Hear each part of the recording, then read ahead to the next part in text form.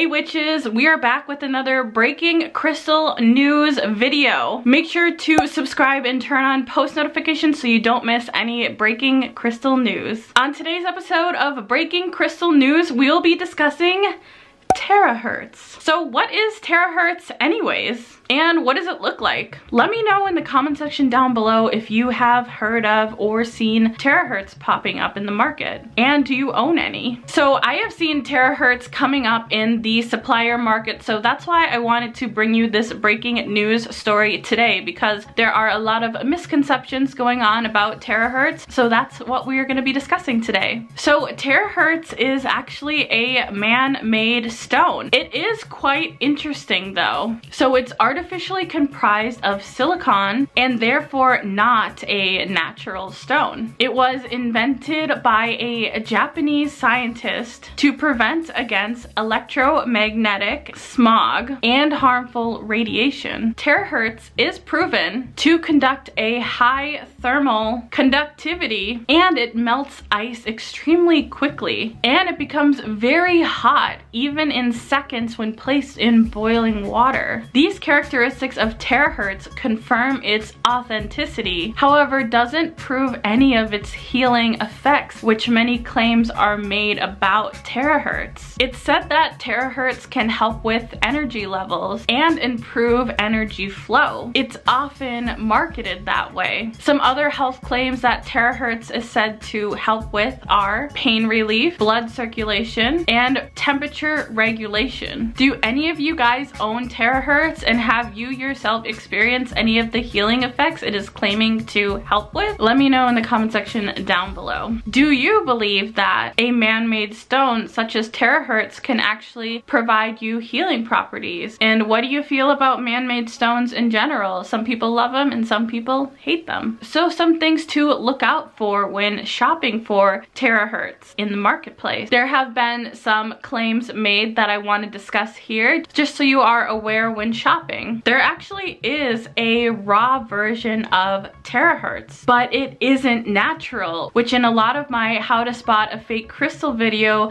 I usually tell you guys that raw means natural, but in this case, this is not true. The raw form of terahertz is still synthetic or man-made. So if you do see a raw version of terahertz, just know that it is not natural. It does, however, look very cool, almost like something from outer space. I've also seen terahertz being sold as shungite, and not only shungite, but a rare form of shungite. I've seen a few examples of terahertz being sold as shungite where people believe it actually truly is shungite, when in fact it's not in the shungite family at all. So be very careful if all of a sudden you're seeing a stone that looks like terahertz being sold as shungite, and a lot of the times it's being marketed as a rare, more expensive version of shungite, hence why it looks so different. So just be really cautious if you see somebody selling you a rare new version of shungite, because it actually is terahertz. So things to look out for, whether it's the raw version or the polished version, is the super shiny metal look. That is in fact terahertz, where shungite doesn't have that kind of look. So I'll put a picture up of true shungite and terahertz just so you guys can see the comparison side by side. And there have been many health claims for terahertz, but there hasn't been any scientific or medical proof with terahertz actually helping with some of the things I stated before. So just be careful when buying terahertz that there are health claims being made, and don't take those for replacements for real medical issues, because some of the medical issues that it's claiming to help are a little bit more severe. So 100% if you want to wear terahertz or use it to help you heal, that is a-okay, but obviously if it's a serious medical condition, don't solely rely on terahertz. So in conclusion, terahertz has been quickly popping up on the market, both on the supplier end and the retail end. And I've seen this in the raw stones, I've seen it a ton in bracelets,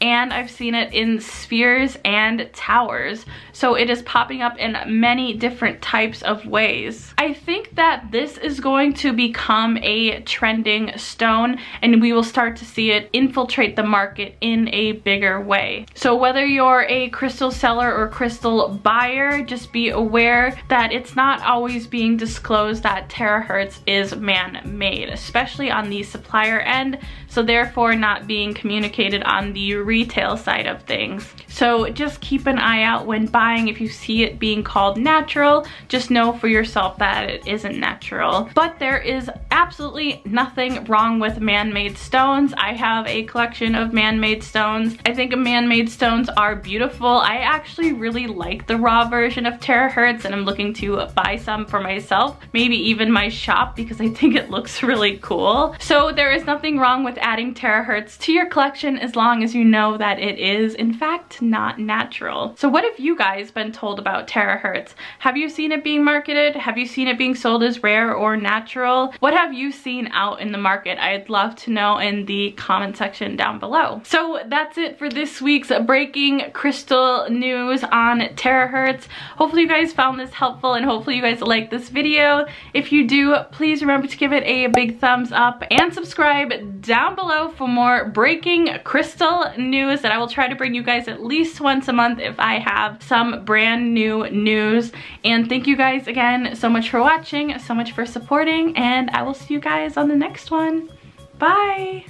Before I go, a special thank you to all of my patrons. You keep this channel alive and running. If you're interested in joining my Patreon, I will leave a link in the description box down below. This is a great way to show support to the channel, or if you're looking for additional business advice, I offer this as well. So I look forward to seeing you on my Patreon.